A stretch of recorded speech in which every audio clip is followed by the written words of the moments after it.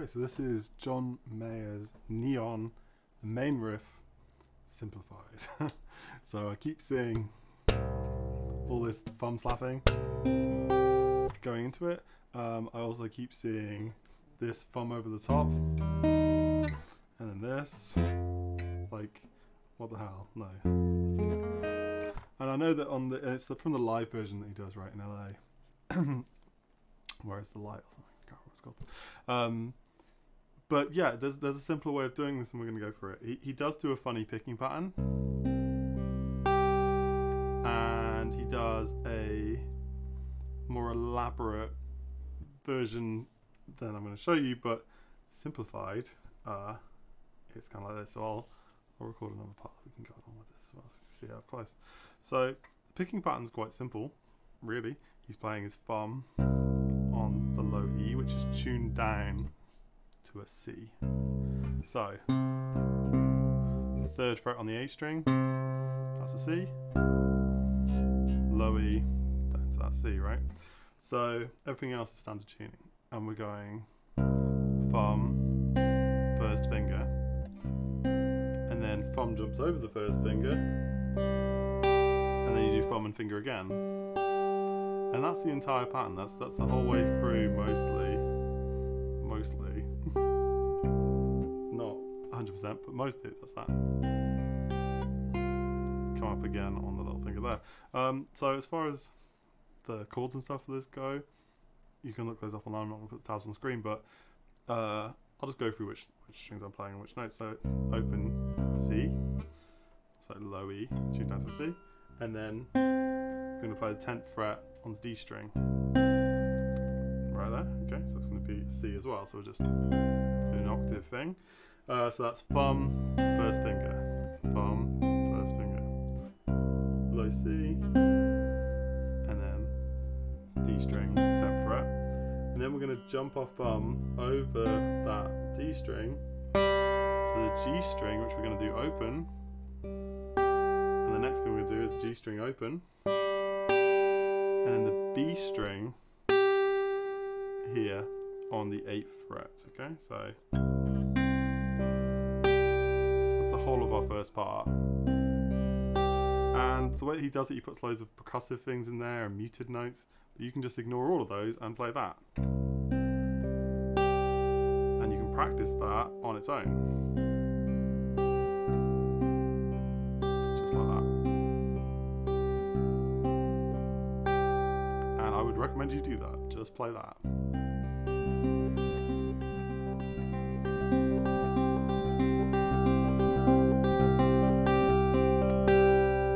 Do that, and then you get used to it, because that pattern just repeats mostly throughout the whole of this riff, right? So if we can get that down, when we play the rest of the things, we're playing mostly that riff. Okay, so yeah, we're playing that, and then we're getting to this kind of muted thing. What are you going to do? But after that, the next proper note is going to be getting our little finger onto the 10th fret of the G string. Oh, D string? Yeah, G string. So playing an A on the 10th fret there. So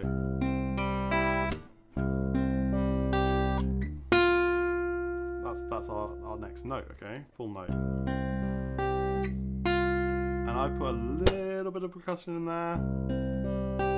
But all I'm really doing is bring my hand down, ready, and I'm using my first finger to play that note. So thumb, first finger, jump over, thumb on the G string, first finger on the B string, and then I'm bringing my hand down, put my little finger on underneath here, under my third finger on the 10th fret of the G, and playing that last note, right?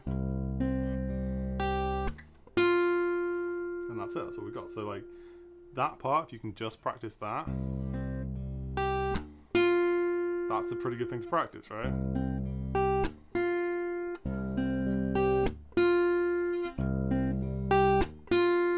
So that's a good start. Then we're getting into the rest of the stuff, right? So,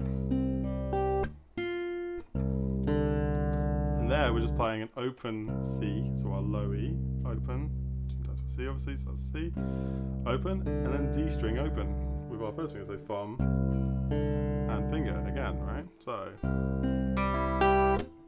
ignore the mistakes. Then we got that one there. And then low C open. And then we're going to go here.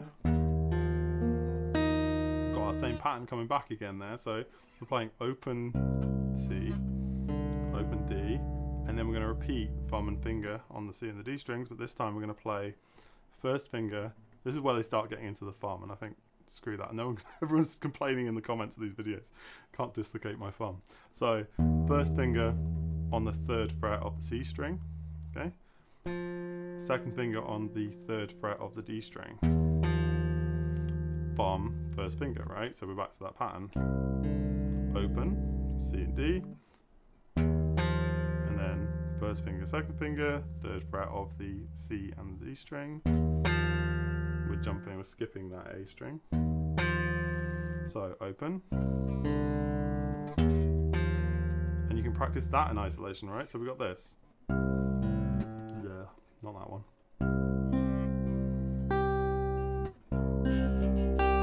We're playing that, I don't know if I mentioned that, open G string in the first part. So open C, 10th fret on the D, the thumb's jumping over to an open G. Open G, and then 8th fret on the B string, okay?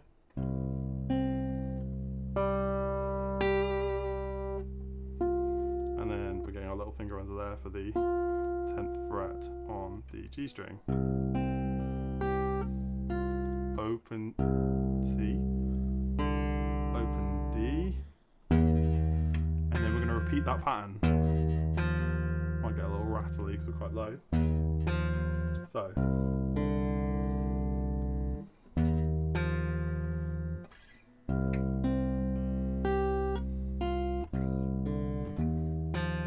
So we've got so far, okay? So one more time slow. So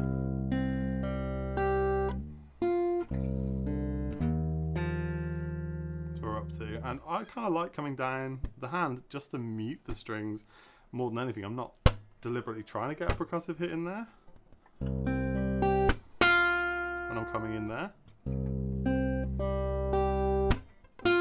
It just helps me control all of the strings and keep them flat, right? So.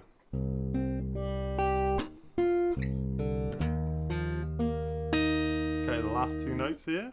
So we've got our open C, open D, 3rd fret, C and D, and then underneath here we're going for the 3rd fret on the G string, and then the 4th fret with our pinky on the B string. So 3rd fret on the G string with our 3rd finger, 4th fret on the B string with our 4th finger with our pinky, right? So we end up with 3.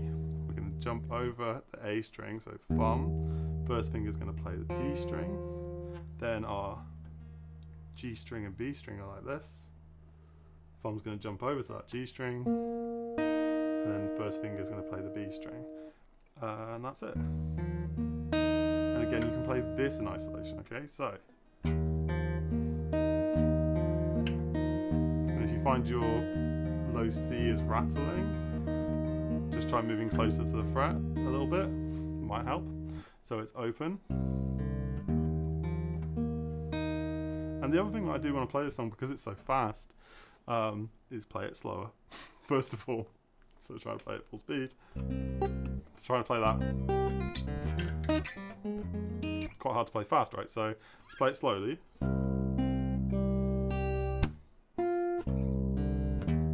And then the other thing is that's not just like a teaching thing to make it easier to see, to put these down in the order I'm playing them. I'm playing them that way so that I have time to get to them, right? If I try and put that whole chord on all at once, I have to just find all of those fingers, whereas if I play it one at a time,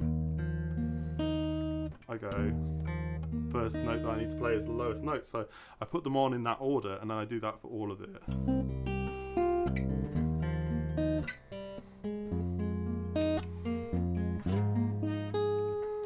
even put that on until I get there. It's almost like a sweeping technique, right? So that's what we're up to so far, right? So yeah, this is where we start getting the bass line.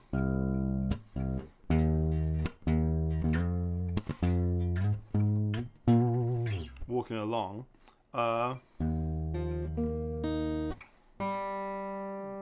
I don't like using the thumb here. I find it really awkward. I'm not surprised that people are complaining about it. It's really, really difficult. So instead, I'm going to use my fingers. Now you do have to be able to stretch, you know, big fingers. You might find it easier. I've got big hands, right? So I can have my thumb near enough over the top. But when I change to this one, I let my thumb go sideways. And that gives me a little bit more reach. You might want your thumb like all the way down the back of the neck to get your wrist underneath, right? Makes it a lot easier to play. So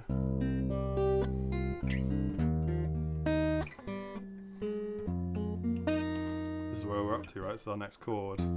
It's not great, but we'll get there, right? So we got this one. It's okay. Then the next thing to do is to come up with our first finger on the G string and play that open, and then we're going to move our little finger to the 6th fret on the D string. Okay, so we're playing open the G with our first finger, and then our first finger again is going to play the 5th fret of the D string, and our little finger is going to take care of that, and then our third finger is going to the 5th fret on that low C now, right? So it goes like this. That's our bit we're going to practice in isolation, right? If you can get that smooth, then we're good. So far we have this. And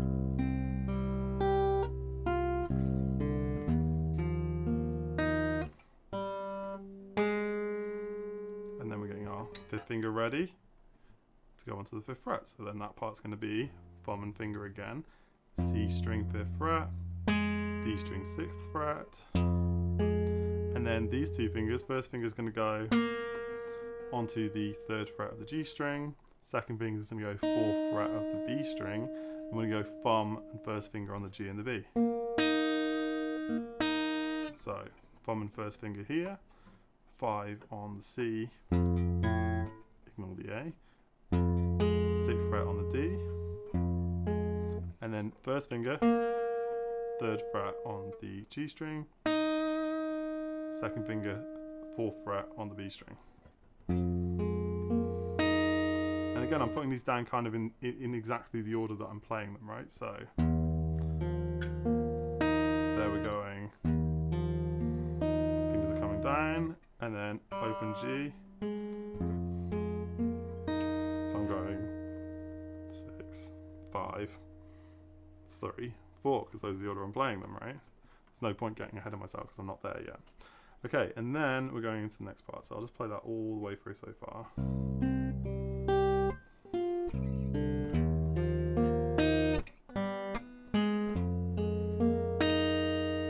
That's what we're up to. One more time.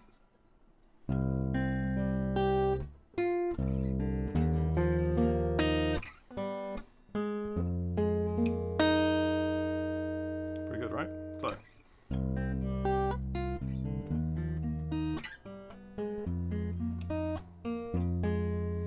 we've got a little bit of extra to add on the end there, right? So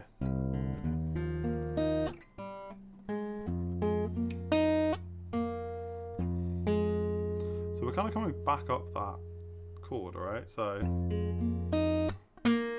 once we finish doing our thumb, finger, I'm going to let my first finger come back up to that G string, 3rd fret, and then I'm going to repeat the first part, thumb and first finger on that chord, 5 on the C, 6 on the D.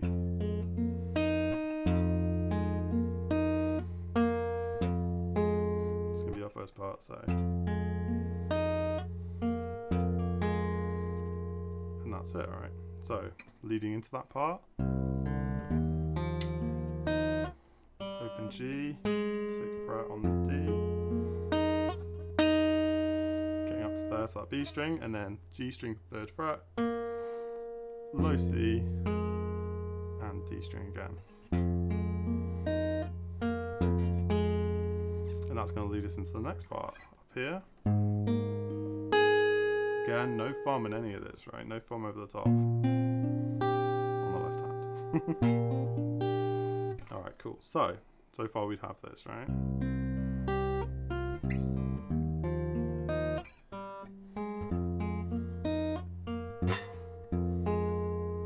Strings getting slack. That C really rattles around when you tune it down.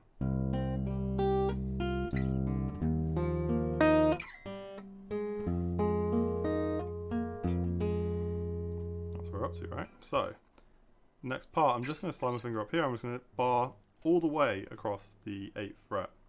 I'm going to play the low C, thumb finger can go to the D string, so 8 on the low E, 8 on the D, and then jump over with the thumb. Pretty sure I'm going over that. So second finger is going to pick up the 9th fret on the B string, so I'm going to go 8 on the C, finger's going to pick up, first finger's going to pick up that D on the 8th fret, thumb is going to jump over and get the G string on the 8th fret, and then first finger is going to get the 9th fret there with our second finger. And you can practice all of these chords in isolation, right? Just go back to the beginning. And then we're going to go to the final chord, which is going to be our third finger is going to jump up from here. Third finger is ready to jump up to the 9th fret on the C string. 10th fret on the C string, sorry. So third finger is going to jump up to the 10th fret here on the low C. First finger is going to get 10th fret on the D string. Thumb and finger again, right? And then our first finger is going to pick up the 7th fret on the G. Second finger is going to get the 8th fret on the B. Thumb, finger. And that's it, all the way through. So that part again is this.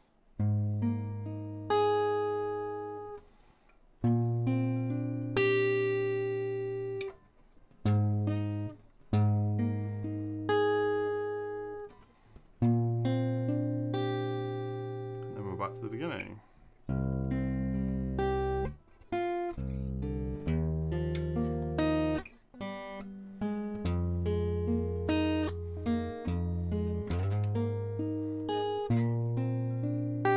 And I do kind of like to slide into that.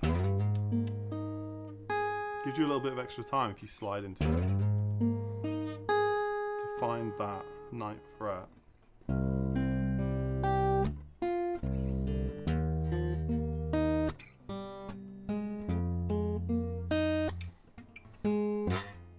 Sliding around there.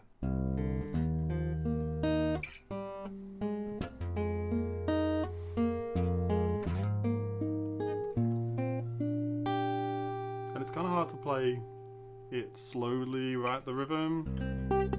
People want it at that rhythm.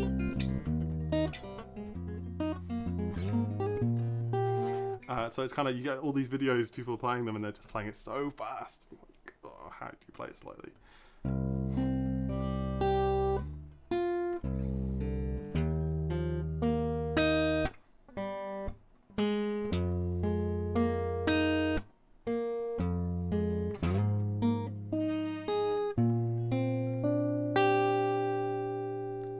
It. So I'll just play it for a couple more times without talking.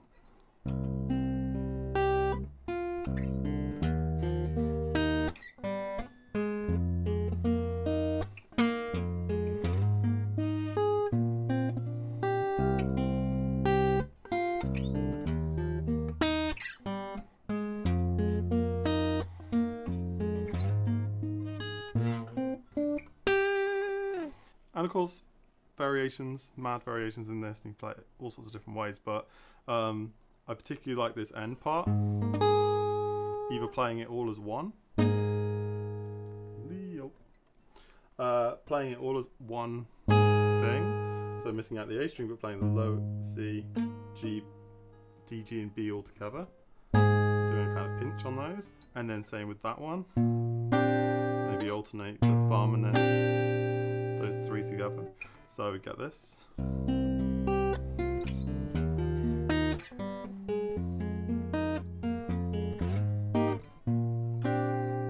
Get that. Or even giving it a little roll as well. Sounds really fun.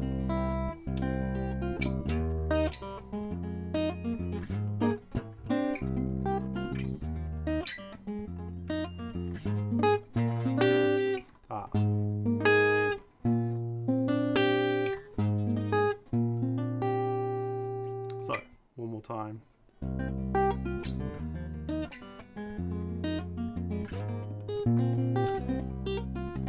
So that's the thing, we're alternating here, thumb, finger, but you can totally just do it thumb, finger, finger, finger, like you would with normal finger style. That's where I'm getting that from, right?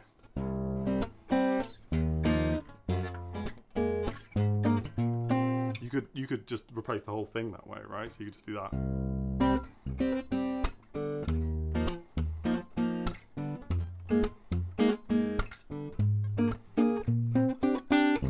Why not? If you're having trouble with it, right? So you could totally do it just with all your fingers.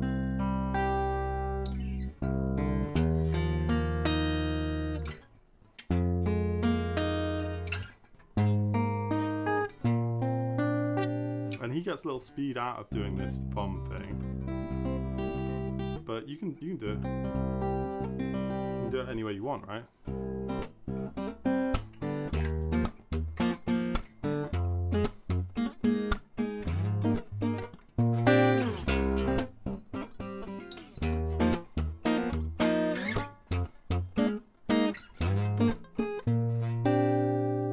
So have fun with it and play around. That's the best way to get the feel of it. Is just play it any way you can. I was finding it hard to do the fun thing, so I just ignored it.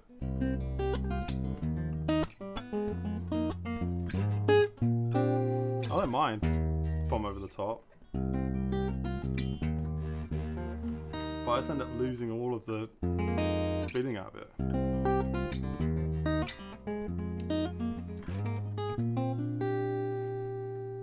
Okay, nice and slow.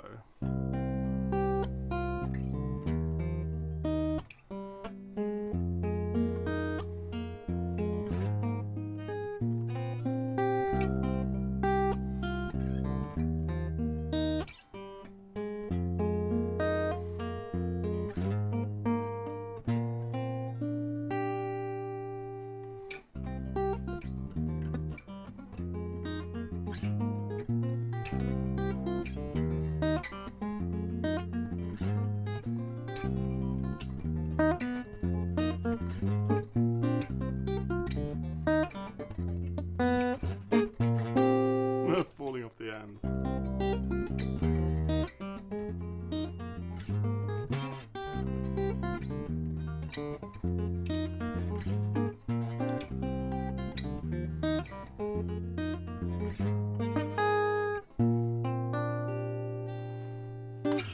So that's pretty much it.